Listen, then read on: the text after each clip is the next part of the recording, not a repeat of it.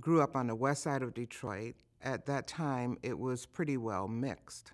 We had a little bit of everything. There was an ad in the newspaper that Hitsville ran for secretary, switchboard receptionist. And I thought, well, maybe this place is legitimate. I actually walked in thinking, this is not for me, and I walked out thinking, God, I hope I get it. And I did. Motown was supposed to be. I believe that the whole phenomena of Motown was a master plan. I believe the same for Dr. King. I believe that it was an appointed mission that he recognized and took on. The two of them had an interest for all of us.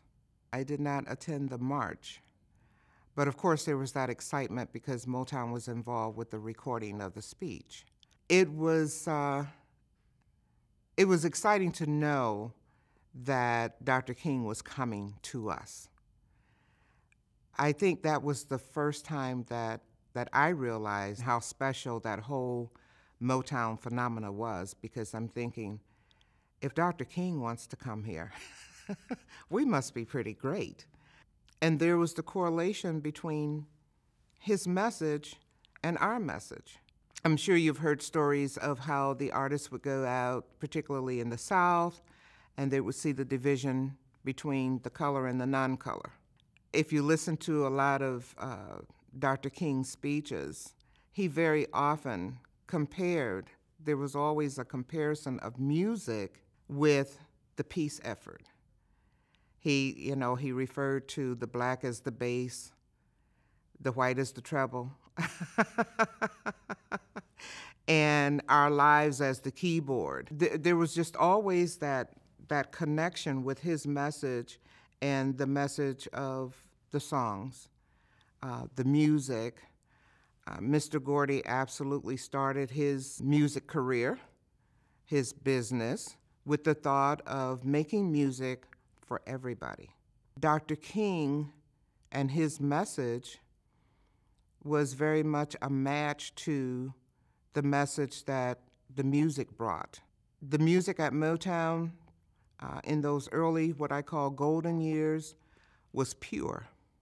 Just as Dr. King's message, Dr. King had a piece in his message that pretty much was the same as when you listen to the music from Motown, you can have a bad day and you can hear a Motown song and it'll take you to a pleasant moment. Even before Dr. King's message got out, before it became widespread, it was the music. It was the music that, at least for that little time period, it was the music that brought about a change in how that segment of folk, your musicians, your artists, were being handled or treated. The Motown artists actually were very instrumental in breaking that barrier. I guess pioneers in crossing over. I shouldn't say crossing over, because the original intent was never to be a black act to please black people. Motown music was for everybody from the beginning. I have to say that it was the Motown artists that really broke the barriers where, as far as concerts were concerned, the various venues that actually divided the colors